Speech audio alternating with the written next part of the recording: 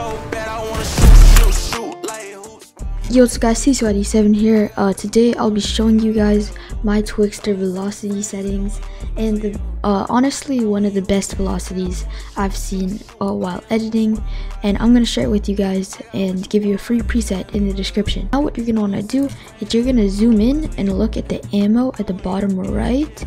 As you can see, this character is using a deagle and it goes from 7 to 6 on the frame. That it goes from 7 to 6, you're gonna cut, so here it's 7, here it's 6. So on the frame that is 7, so when it's still 7, you're gonna create a split, and then you can just make it back to fit. Now what you're gonna want to do is go to twixtor and twixtor pro. I don't know the difference, so I'll just use twixtor pro, and you're just gonna insert it. Now that you have this, what you're gonna do is go one frame backwards from when the clip starts, so you can see that this is the clip starting, and then one frame back, and you're gonna keyframe the speed at 100. Now you can just hit U on your clip so it pops up right here.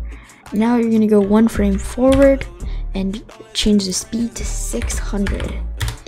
After that, you're gonna go 5 frames forward, so 1, 2, 3, 4, 5, and you're gonna change it to 60.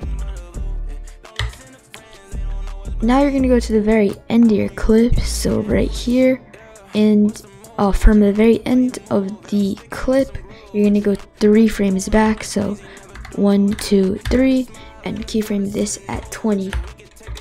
Now, as you can see, you have all these linear keyframes, which is not good, so we're gonna select all these and hit F9, or if you don't have F9 on your keyboard, right click, keyframe assistant, and easy ease. Now that we have this, you're just going to click on one of them and hit the graph. Now it should look like this. If you're looking at something like this, it kind of looks the same, but it will look different. You're just going to right click and go to edit value graph. Now that you're here, you're going to click on the top one and hold down shift, which locks it to the axis, and drag it to the very left. Now you're going to do the same thing for the bottom point. Click it, hold shift, and drag it to the very left. So now if we play it again, it looks really good.